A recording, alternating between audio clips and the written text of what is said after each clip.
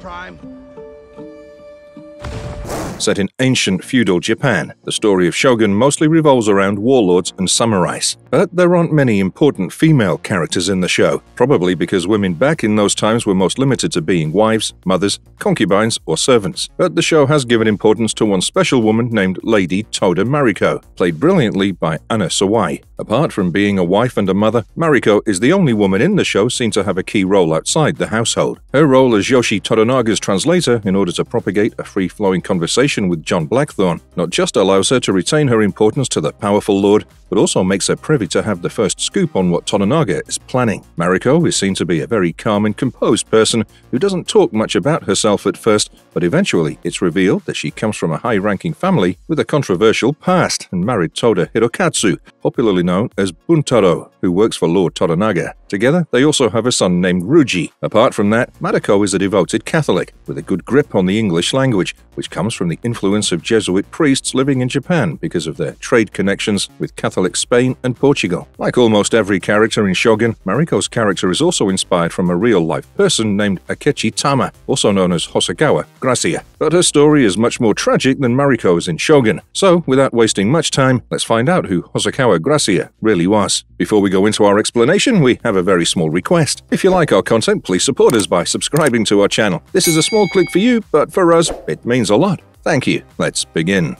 We should not be seen together. From this day forward, the only words we share will be from others' lips. Who is Akechi Tama? Akechi Tama was the last of the famous Akechi clan, and in the short span of her life, Akechi became Japan's symbol of resilience for her great sacrifice. Known as Tamako in her early life, Akechi was born during the Sengoku period of Japan in 1563, which was a time of intense social upheaval and civil war in all of Japan, amongst all the reigning daimyos. The situation was so dire that even the collective power from the Emperor of Japan and the Ashikaga shogunate were struggling to keep the warlords in check, only to be reduced as mere puppets in their hands. Now, this was also the era which saw the arrival of the Catholics and the Portuguese in Japan, preaching Christianity to the unstable lords and people of the region. Many daimyos embraced Christianity with the sole purpose of gaining access to the advanced weapons, gunpowder, and many other new European means of warfare which were unknown to the Japanese. Homura Sumitada was the first known daimyo in Japan to convert to Catholicism, following which, in 1562,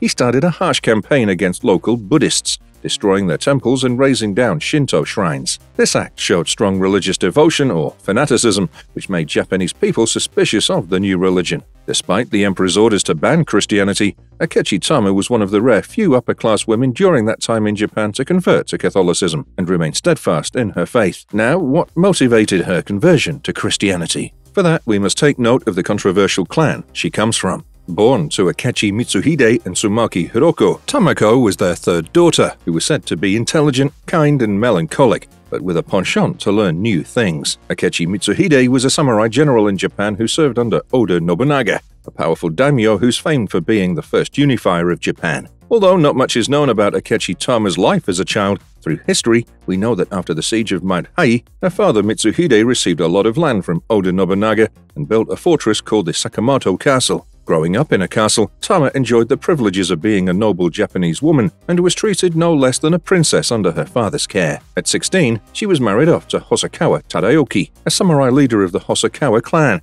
and together they had 3 sons and 2 daughters, unlike Toda Mariko from Shogun, who only has 1 son with Buntaro. Now, the Akechi clan was famous under Mitsuhide, but both for the right and the wrong reasons. Being part of the Akechi clan gave Tamako quite a reputation that changed her life over time. At first, she was seen as a princess-like figure because her father was gaining favor with a pretty strong daimyo. But later, she was dropped down to the status of a traitor after her father's controversial decisions. This situation is first hinted at in the show when we witness Mariko almost confessing to John Blackthorne in episode 4 of Shogun about her fall from grace, showing a direct connection between Tamako and Mariko.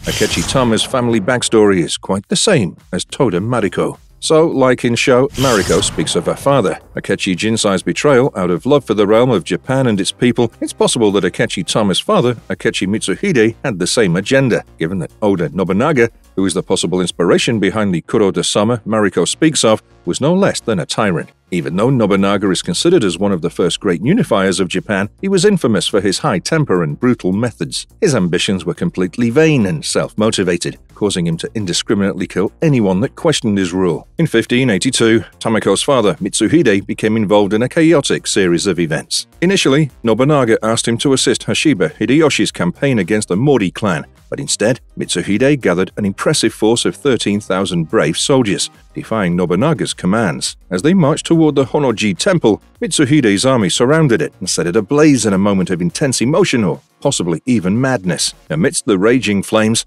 Mitsuhide's sword slashed anyone in his path, leaving behind a scene of turmoil with the once powerful and untouchable Oda Nobunaga subdued. After being defeated and betrayed by his most trusted general, Nobunaga was forced to perform the ritual suicide of seppuku, choosing to end his life with his own blade in order to protect his honor. Following Oda Nobunaga's death, his son Oda Nobutada tried to escape but was surrounded and killed at Nijo Castle. Naturally, Mitsuhide's betrayal shocked the entire realm, so he moved swiftly to consolidate his power. Without wasting time, he looted Azuchi Castle in order to reward his soldiers and keep their loyalty. Mitsuhide then tried to declare himself as the shogun, but just 13 days later, he faced Toyotomi Hideyoshi at the Battle of Yamazaki. It was Hideyoshi who inspired the character of the Taiko we briefly saw in Shogun while he was on his deathbed. Anyways, Mitsuhide had hoped that Hideyoshi would be busy fighting the Mori clan, which wouldn't allow him to respond to the Oda clan's crisis. However, when Hideyoshi learned of Nobunaga's assassination, he quickly signed a peace treaty with the Mori and joined forces with the real-life Yoshi Toranaga, Tokugawa Ieyasu, to avenge Nobunaga. Within a span of 4 days, Hideyoshi quickly moved his army to Setsu and caught Mitsuhide by surprise. Meanwhile, Mitsuhide struggled to gather support for his cause, and his army decreased to 10,000 men. In contrast, Hideyoshi gained the loyalty of former Oda retainers, such as Niwa Nagahide and Ikeda Tsuneyoki, boosting his forces to 20,000 men. Finally, on July 2, 1582, the Battle of Yamazaki took place, where Mitsuhide's attempts to form alliances failed, leading to his defeat. He fled the battle but was later killed by bandits. This entire event tarnished Mitsuhide's reputation, leading his entire family to be executed. Like Mariko, only Akechi Tama was spared due to her marriage to Hosokawa Tadayoki, but this still labeled her as the child of a dishonored traitor. Akechi Tama's baptism into Hosokawa, Gracia. After her clan was wiped out, Akechi Tama's husband, Hosokawa Tadayoki, chose not to divorce her but instead sent her into exile. Now, on a side note, Tamako and her husband Tadayoki, who's the historical basis for Toda Buntaro in Shogun, initially had a peaceful marriage. However, things took a turn when the Akechi clan was labeled as traitors. Tadayoki sent his wife to the secluded hamlet of Midono in the Tango Peninsula, where she remained hidden until 1584. Toyotomi Hideyoshi then requested Tadayoki to bring Tamako to the Hosokawa mansion in Osaka, where she was again kept confined. Now, Tadayoki was worried about Hideyoshi, fearing any advances towards his wife from the daimyo, who was known for his reputation as a womanizer. But when Tamako was summoned to meet Hideyoshi, a dagger slipped from her as she bowed, signaling her discomfort. So Hideyoshi, understanding this subtle gesture, refrained from extending any further invitations. However, this incident, ironically, led Tadayoki to impose strict confinement on his wife once again, making Tamako a prisoner in the mansion. Despite her captivity, Tamako found solace in the story shared by her maid, who came from a Catholic family, and soon she became intrigued by the foreign religion and their way of life. So, in 1587, Tamako managed to sneak out of the Osaka mansion for the first time and visit the Osaka church. However, a few months later, Hideyoshi banned Christian missionaries from Kyushu and issued a proclamation against Christianity in Japan. Upon hearing this news, Tamako was determined to be baptized immediately. Despite being held captive, her maid baptized her, giving her the Christian name Gracia. All of this happened while her husband Tadayoki was away. Upon his return, he was furious and asked her to renounce her faith, which Tamako adamantly refused to do. This disagreement further caused tension and friction in their marriage, leading them to share a bitter relationship. This dynamic seems to have inspired the portrayal of Buntaro and Mariko's strained relationship in the show, as their interactions indicate discomfort and a lack of connection, especially with Mariko appearing cold, distant, and uninterested, while Buntaro appears to be aggressive, dominant, and abusive. Since her very introduction in the show, we've seen Mariko find her solace in the bosom of Catholicism and God, while remaining indifferent to all the atrocities Buntaro put her through. The real Mariko also did the same, because during her time of confinement, Tamiko studied Latin and Portuguese and spent her days reading a spiritual guidebook named The Imitation of Christ by Thomas à Kempis. As Hosokawa Gracia, she was deeply fascinated by the Christian way of life and fully embraced her new religion.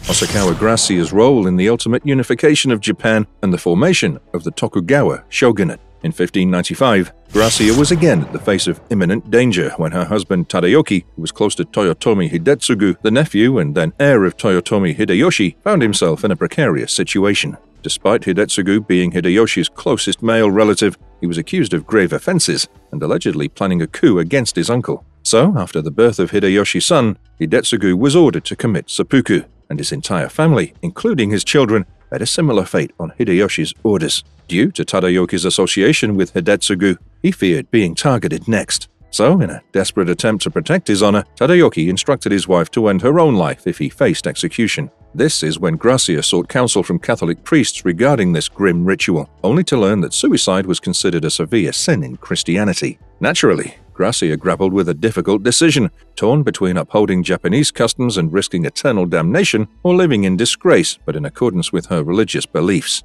Fortunately, the danger eventually subsided after her husband was spared from being accused of treason in that year. Now, just like we saw in the initial season of Shogun, where the Taiko left behind a young heir on his deathbed, whose rule would be protected by a council of 5 regents till he comes of age. Similarly, in 1598, Toyotomi Hideyoshi passed away, leaving his 5-year-old son, Toyotomi Hideyori, as his heir. To ensure a smooth succession when his son comes of age, Hideyoshi established a council of 5 elders. However, a lot of feudal drama and power struggle began among the council members after Hideyoshi's death, which led to the formation of 2 rival factions with Tokugawa Ieyasu in the east and Ishida Mitsunari in the west. Now, this rivalry is exactly where Shogun begins, as the council is seen siding with Lord Ishido, the character based on Ishida Mitsunari. Over the next 2 years, the real-life Toranaga, Tokugawa Ieyasu, a powerful warlord, forged alliances with various daimyos, especially those who were not exactly very fond of the Hideyoshi clan. Later, with the death of the oldest and most respected council member, Maeda Toshie, in 1599, Tokugawa moved to consolidate his power in the east by fraternizing with enemies of the Hideyoshi clan. This action angered the 3 remaining council elders, leading to preparations for war on all sides. Among Hideyoshi's top generals were Kaito Kiyomasa, the lord of Kumamoto, and Fukushima Masanori, the lord of Hiroshima, who had valiantly served during the Japanese invasion of Korea. However, upon returning home, they found the Toyotomi clan in complete disarray under Ishida Mitsunari's leadership, leading them to align with the ambitious Tokugawa. Sadly, Toyotomi Hideyoshi ruthlessly executed most of his male family members after his son's birth, leaving the clan without a strong leader, thus severely weakening the Toyotomi regime. In 1600, Gracia's husband, Tadayoki, aligned himself with Tokugawa Ieyasu, and together they departed from Osaka, heading eastward with a substantial army. Meanwhile, Ishida swiftly took control of Osaka Castle, where the families of many generals loyal to Hideyoshi lived. Ishida's strategy involved holding these family members hostage to pressurize the opposing generals into either joining forces with him or refraining from launching attacks against him. This is also an instance we saw in the show, as in episode 6, Lord Ishido indirectly takes all the regents hostage under Lady Ochiba's influence and forces them to either vote for Toranaga's execution or face their end. Anyways, in the same year, after taking control of Osaka, Ishida Mitsunari ordered Tadayoki to submit his wife as his hostage. But when Gracia refused, Ishida decided to forcefully take her in and sent his forces to kidnap Gracia as his hostage. However, the family retainer Ogasawara Shosai intervened by ending her life to spare her the humiliation of capture, and then committing seppuku himself after setting the mansion ablaze, resulting in both their deaths amid the flames. The public outcry following Gracia's tragic death was immense, leading Ishida to abandon his plans. Most of Ishida's powerful allies were Catholic, and after knowing that he drove a pious Catholic woman to her death, they viewed Ishida as a monster, siding with Tokugawa at the very last moment. This completely changed the course of the battle, as when both the factions fought in the Battle of Sekigahara, Ishida Mitsunari was defeated by Tokugawa Ieyasu's forces, thus marking the end of the Sengoku period in Japan.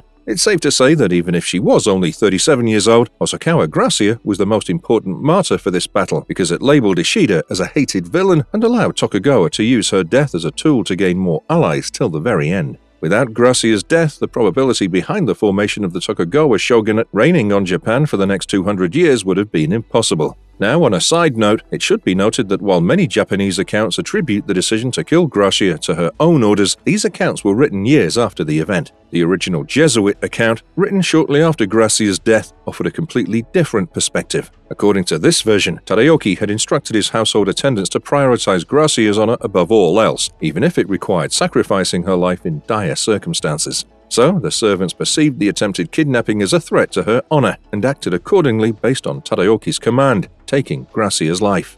Hosokawa Gracia's relevance to Toda Mariko. Now, I know Shogun mainly focuses on Mariko and John Blackthorne's chemistry in the shadow of her being John's translator, but in reality, William Adams, the real-life inspiration for John Blackthorne, never even met Hosokawa Gracia. In fact, the woman met her end even before William set foot in Japan. In the book that inspired both the shows, Gracia's character was used by James Clavell to give life to Mariko. Right from Mariko's melancholic nature to her devotion to God, a sense of duty as a Japanese woman, and of course her holdover Latin and English, everything are nuances picked from Hosokawa Gracia's nature. Although Gracia found peace within religion, Mariko had the privilege of the idea of freedom that she felt with John Blackthorne's presence. Even though her marriage to Buntaro was a forced affair, she refused to be submissive and had her own ways to retain her importance. Plus, in episode 6, we saw how Mariko realized that her life had a purpose, left behind by her father, which gave her the much-needed motivation to become someone other than a wife or a mother, even if Hosokawa's death was the ultimate catalyst which left an impact on the political scenario of her time, ending the Sengoku period